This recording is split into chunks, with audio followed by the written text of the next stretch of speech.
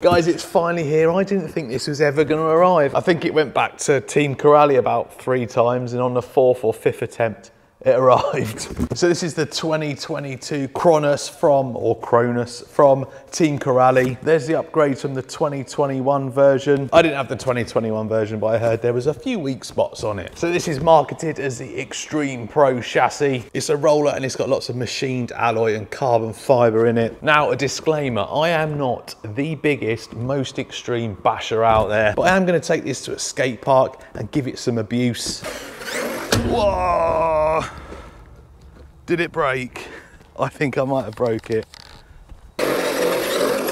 Oh, that was not good. And you're gonna get a bit of a bonus because I'm fitting the brand new Max 8 G2 censored ESC, pairing it up with a 4278 2250 kV G2 censored motor. Aren't you lucky? I've also got a new transmitter from W-Fly. They've sent me that, so I'm going to be trying that. And also this crazy, it's pretty fast, 60 kilo servo from Demond. So Extreme Pro chassis, like I said, there are no electronics included. If you want to know the updates between this one and the older version, they are there. Right, let's get out of the box and have a closer look. Well, it's certainly a big old beast. There it is. 1/8 scale truggy, big old wheels and tyres. Just for reference, that's an Armour Big Rock tyre there. Should be good for some backflips with them things on it. Lexan body. I like Corrali's body clips because they're easy to get out and easy to put back in. One of my pet hates is bad body clips. And then underneath we're greeted with machined alloy and carbon fibre. Chassis brace there. And this even has a little holder for your Sky RC GPS. Nice little touch. So if you want to see all the specs, I've shown you that list of upgrades, but I'll leave a link in the description where you can find more information about it. It's got a lot of decent stuff on it. Big, thick alloy shock towers, carbon fibre chassis brace there, more machine stuff, sprung steel out drives, shock ends are upgraded, loads of suspension travel, 775 chassis, big skid plates front and at the rear. Your limits, not someone else's limits. So it certainly looks good. So what I'm going to do is get the electronics in and then we're going to go and give it a bash. As extreme as necessary. So these have only just come out from Hobbywing. This is the new censored motor from them. This is the 2250 kV and then this is the new Max 8 ESC. There's your sensor lead there. Dual XT90s. I'll only be using one on this, so I'll just put a shorting link in there, but it means you can use 2 batteries. And I'm pretty sure I've read you can add a turbo boost to these, so you can increase the speed. I'm sure it's something like 25% or something. That's going to be crazy. You get a set of spare leads as well if you've got a different motor. If you've got a Hobbywing program card, that's just an overlay to stick on. It shows you all your parameters. The Demond servo has come from GCRC. I'll leave a link to their eBay where you can pick these things up. These are really good. I've got one, not a 60 kilo, I've got a 50 kilo in my TRX4. Even running on 6 volts, it's crazy. This one will run 8.4 at 0.08 seconds. And this can dish out 8.4 as well. And I'm gonna be using this transmitter. Now I'm gonna do a full review on this, but this is the first truck I'm using with it, so we'll get it set up and then a review will be coming of this at a later date.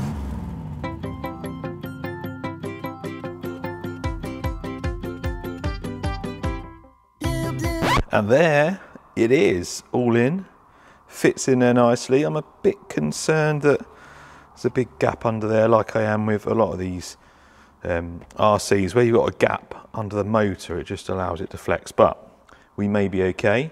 Servo's in, I'll show you how fast that is in a minute. And the ESC on here. Now, something else I'm not keen on, the plate that it sits on, I don't know if you can change it, but it's only held on down there. So it flexes about, which, I don't know, that might be a good thing because it might absorb, I don't know. But anyway, I don't really like that that flexes about. I didn't look properly at it. You may be able to change it. I've got my shorting link in so I can run a single battery. Something else I like about it, a little feature, look, if you're running a Hobbywing setup, there's a bracket for your button. Now I'm going to show you how fast the servo is, and I'm going to show you how smooth it is with that ESC. Check this out. It talks to you. This looks really cool. Like I said, I am going to do a separate review on this because I need to have a proper look at it to see all the functions on it, but I've kind of got it on the basic settings. I've trimmed the steering. Check this steering out. Obviously offload first of all. That's so fast.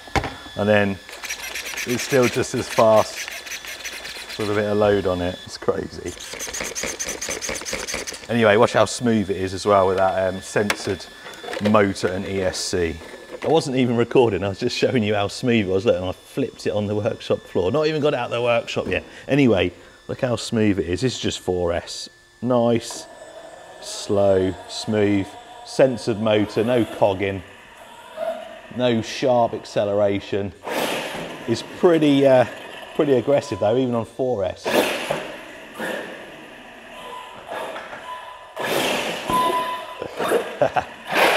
This is going to be mental on 6.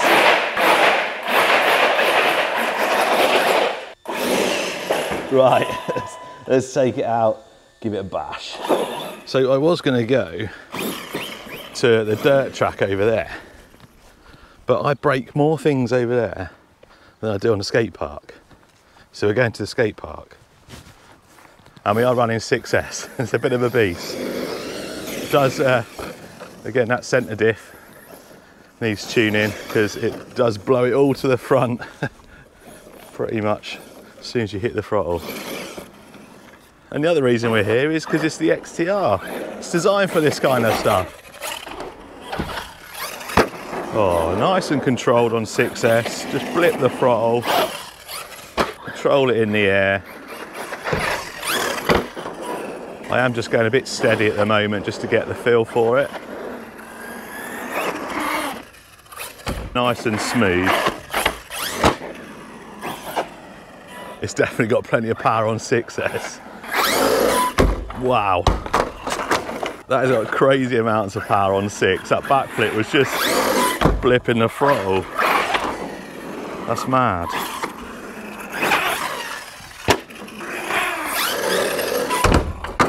Look how fast the servo is.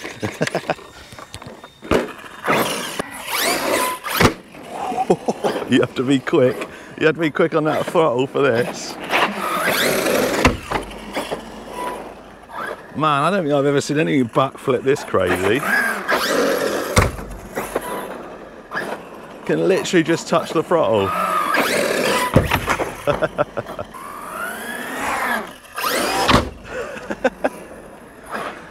That jump is really small, and I left it to the last minute just to bring it round. The problem with that is, because it's so easy to do that, it would be so easy to have a bad landing.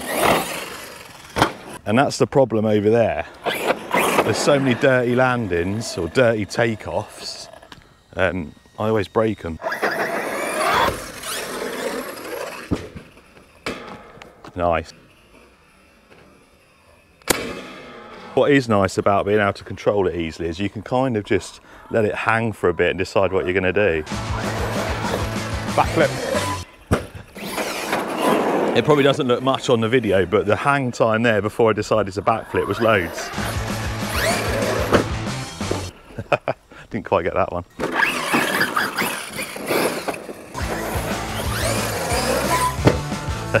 So the problem for me, like testing these sorts of things, I'm not a massively extreme basher. This is designed to be a bit extreme. So am I bashing it enough, or am I going to bash it enough to properly test it? But then you got the other side of the coin, people test them maybe too far. Do you know what I mean? I mean, is that extreme enough for you? I'm joking. A concrete skate park is definitely the most extreme you can really do. Oh, I love how this thing just backflips so easy. The only other truck I've backflipped off of this little ramp is the MT10. Yeah, easy peasy.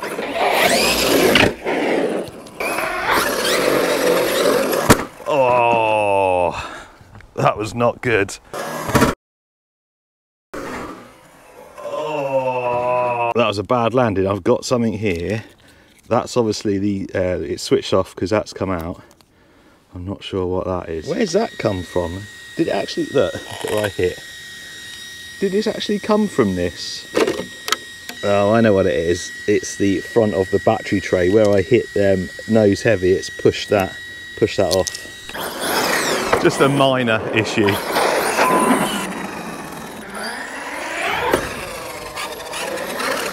Poor chassis.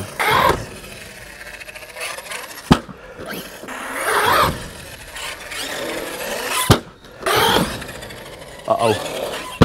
Oh, straight on the concrete. Oh man.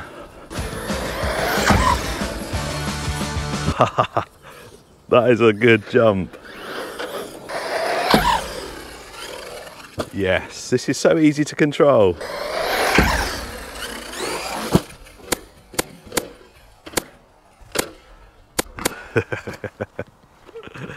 So easy to control. So that new Hobbywing motor, it's a little bit warm at the moment. Not too warm, I could, you know, put my hand on it, but... Oh, come on, plugged again. Whoa! Did it break? I think I might have broke it. That hit that railing hard.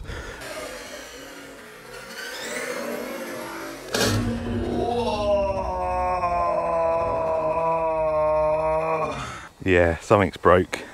Something has broke. Is it the shock? Well, I broke the bumper. Yeah. Well, that was going to happen, wasn't it, hitting that? Is that all that broke? And the bumper. Right, let's go and assess the damage. She's a bit low. I reckon we could do one last backflip though. Oh. So broken shock standoff by the looks of it. Broken wing. Broken front bumper. Broke the battery tray thing.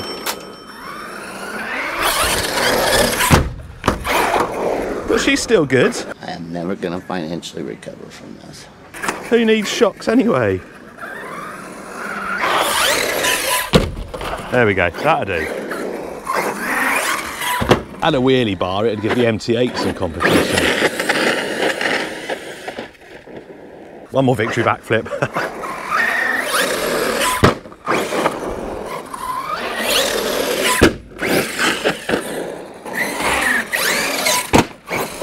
Sorry guys, I can't help it. I know it's broken, but it's just loads of fun. I am going gentle on it. I know it's slamming that chassis. Low. Right, so damage report on the Kronos then. It's actually a little bit more than I first thought. So battery tray did break off. That broke off there where the battery slid forward. That was probably my fault. So with the battery in, you can see there is a gap there. Should have maybe put some foam there or something, or strapped it down harder, because obviously that big heavy nose dive just pushed the battery forward, snapped that off. So acceptable for that to break. The standoff, again, I'm going to say acceptable for that to break considering the crash we had. I don't know whether that broke on impact with the railing or when it landed, because I couldn't see it when it landed, but gonna take that as acceptable. Also notice that the sway bars come out, but it looks like it's just come out of there. There's a little grub screw on there, so it's not broken, it's just obviously it was loose and that's come out of there. The wing break-in, now again, it was probably on the landing after hitting that railing, but I'd expect a wing like this sort of molded material to not really split that easy. I have beaten RCs way more than this and not had a rear wing break like that. So I'd say that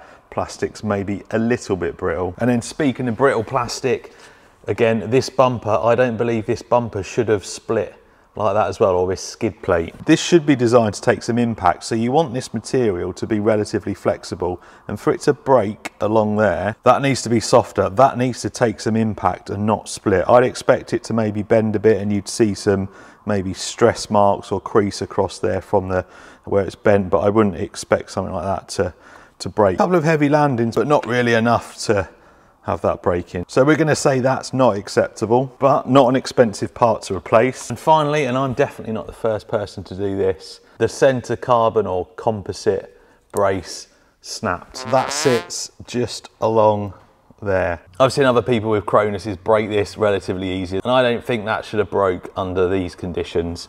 And what's strange is Corelli already make a 70-75 alloy one of these, so I've ordered one of them as well. That should be fitted from the factory, not the carbon one, because it's definitely a weak spot. So to replace all them parts and to get upgraded one of them, I've got a new spoiler as well, even though that one has survived, but I got a new one as well. It's cost me £45, which is about $55, $60. Some of it my own fault, but you don't want to be spending money every time you go out on a bash, and I didn't run a full pack through it.